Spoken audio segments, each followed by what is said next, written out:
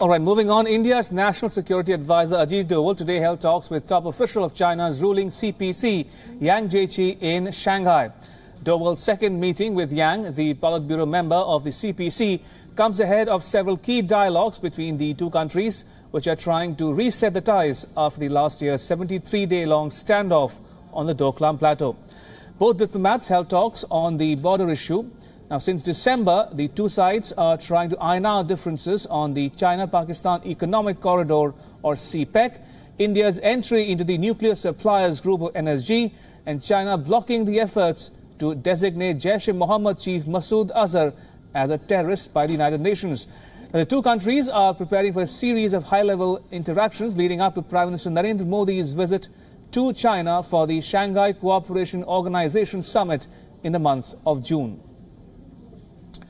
All right, joining me on the phone line from New Delhi is my colleague Siddhant Sibal. Good morning, Siddhant.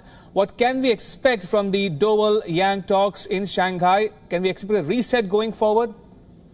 Well, we can expect some kind of forward movement. Though there hasn't been a release given by the MER, we actually don't expect a release coming out with this visit. But one thing is for sure, but there are a lot of high-level visits expected to China with the defense of India and the Foreign Minister of India visiting China. The Foreign Minister will be visiting from 21st to 23rd of this month, and the Defense Minister is also expected to visit around that time to China. And of course, then, as you have already told our viewers, the Prime Minister of India will be visiting China for the SCO summit.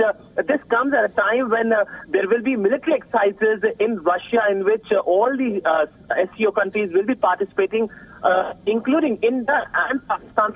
First time, and let me tell you that it will be for the first time that the Indian and Pakistani troops will be taking part in military exercises together under the banner of SCO. So pretty much a lot of developments, but of course India-China reset perhaps because we have seen after Doklam both the sides are engaging with each other. Last year in December, the RIC Russia-India-China summit took place in New Delhi. After that, there have been a number of positive vibes, at least from both the sides, though there were stories, of course, regarding Dalai Lama, that there were circulars from the government of India of high-level officers and ministers not to participate in his events. But even though there was a big event, a Thank You India event in Dharamshala, in which there were the ministers of government of India participating. So pretty much a lot of developments happening when it comes to India-China ties.